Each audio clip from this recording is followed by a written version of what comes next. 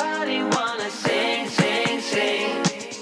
You're a winner when you sing, sing, sing. I've got a song, you hum along, and we have fun, fun, fun when we're moving. Hi, and welcome to Run Tall with Tim. I'm Tim. Thanks for being here. I always appreciate the time that you and I get to spend together, so thanks for tuning in. And I hope wherever you are, that you're happy, healthy, and staying safe. On today's video, I'm going to be taking a real close look at the sole brand Insoles. This kind of song makes you belong to something greater, something that makes you want to sing. And it gets you in a dancing flow, and moving gets so easy, feeling easy to me.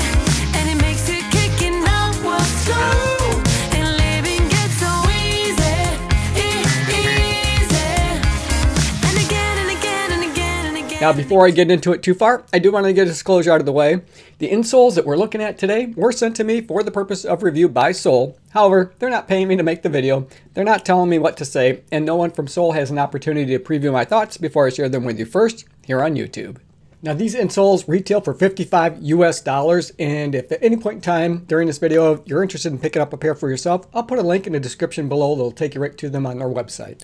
The first thing I want to talk about is sizing and fit. And if you've been on the channel in the past and you've seen any of my running shoe reviews, you know how much I appreciate being able to pull out an insole or having a removable insole in a running shoe so that I can replace it with one that's going to give me a more customized fit and feel. And someone who overpronates, that's really important for me because I sometimes need some additional arch support and heel support. But oftentimes when I purchase insoles off the shelf, I have to cut them to fit my shoes because the sizing is usually arranged, like men's 9 to 12. And so I typically have to pull out my old insole, trace it onto the new ones, and cut it to make it fit. Now here, Sole, I think, has done a really terrific job because you simply order the size that you need. You don't have to cut them down. So I needed a men's size 9, so I got a men's size 9, which makes it really easy for me to pull out the old ones and replace it with the new ones. The other thing with these is that they are heat moldable, so you can put them in the oven, you can heat them up and get them to form to your feet to give you a more customized fit and feel. Now, or you can wear them, and I prefer to do that. I like to wear mold mine. It only takes about 3 days for them to really form to your feet to give you that customized fit and feel that you're looking for. Now, you have lots of options that are available to you to make sure that you can find the right insole for you, for your feet. But there are some commonalities across the board. So there's a couple of features that you're going to find in all of the different insoles. And one of them is you have a nice deep heel pocket here. Now that's really comfortable. Your heel sits nice firmly in place, so you don't have any heel slippage either side to side or up or down, so it's really comfortable. And the other common feature is you have a solid arch support here. Now when I say solid, I'm going to say solid but yet flexible and comfortable because I have used some insoles in the past that while they have a solid arch support, they're not comfortable at all. These are really hard plastic. I did use these for some time, but I stopped using them because they're not comfortable. You know, and I have flat feet, and unfortunately my arches would get quite sore in a really rigid insole like this. So while they do a good job of helping my feet to stay within a healthy level of pronation, they're not comfortable. So what good are they if I'm not going to wear them because they just don't feel very good on foot and my feet get sore and tired. Here you have a nice arch support that is a bit springy, so while my feet didn't get sore, they were comfortable, but it was enough of an arch support to give me relief from any kind of shin pain that I might be having or ankle pain, anything along those lines, and it just kept me into a really nice, comfortable fit and feel. Now, one of the options that you have is to be able to choose just how much cushioning that you're looking for. Now, I have the performance thin version of these insoles, and I installed them into my dress shoes because the insoles that were in my dress shoes are garbage.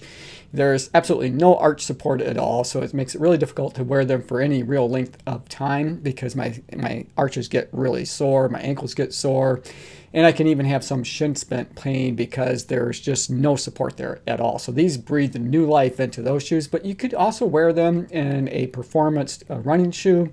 But shoes that would typically have low volume where you're not necessarily needing to add any cushion to the run experience. But you need to add a little bit of support. So they're perfect for those low volume shoes that really don't have a lot of extra space across the midfoot or in the toe box. So these work well for that. And then you can choose medium, which adds a little bit of cushion to your experience, whether it's a run experience or in my case, I install them into my hiking boots because again, the insoles that came standard with them, I have no arch support at all and really no support in the heel. So my heel is constantly kind of slipping up and down and side to side when I was out trying to hike. So these corrected that problem and I'm really appreciative of that. So, and because they're a medium thickness, they did add a little bit of cushion to my hiking experience as well. But you can also install them into a pair of running shoes if you like, or you can choose thick, which would give you the maximum amount of cushion that they have to offer. So if you have a shoe where you need that little extra cushion, but you have the space, so you have the volume to be able to fit those into, these work perfect for that. And not only can you choose the amount of cushioning that you're looking for that's going to be right for you by choosing either the thin, medium, or thick, you also have the option of getting them with a met pad or a metatarsal pad. Now this is just a little added extra support right at the metatarsal head of your foot. So it really helps out and you notice it most when you're running, for example, and you're splaying your toes. You get that little extra support. If this were your foot, it'd be right about here. Now you also have the option of choosing the material that the cushioning is made from. Now in this case, this is their performance thin version of their insoles that we looked at just a few minutes ago. These are the ones that I installed into my dress shoes, but they also work well in other low volume running shoes. And the one that comes to my mind that I routinely replace the insoles out of is the Hoka Rincon. Now those are the ones that I absolutely love those shoes, but I hate the insoles that come in them. They're paper thin and they provide zero support at all. So these work great for that. But as we flip them over, we see that the cushion material is made from recycled wine corks. How cool is that? I always appreciate it when companies recycle material. It's just good for the environment. It's good for everybody. Now, when we take a look at the met pad version here, now this is their medium thickness, and as we flip it over, you're going to see that here you have the option of going with a more traditional EVA cushion material. So it really just depends on what your preference is, and that EVA material is ultra durable. So it's great for shoes that you're going to be putting a lot of work into. So running shoes, for example, where it's a lot of high intensity work, or if you want to be able to swap these from shoe to shoe, I think the EVA is probably going to be your best choice.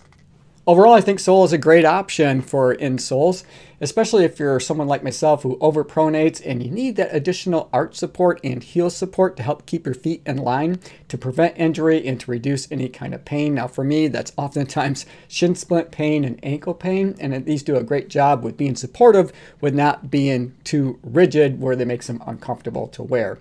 And at the price tag of $55, it's far less expensive than customized orthotics that can cost hundreds of dollars.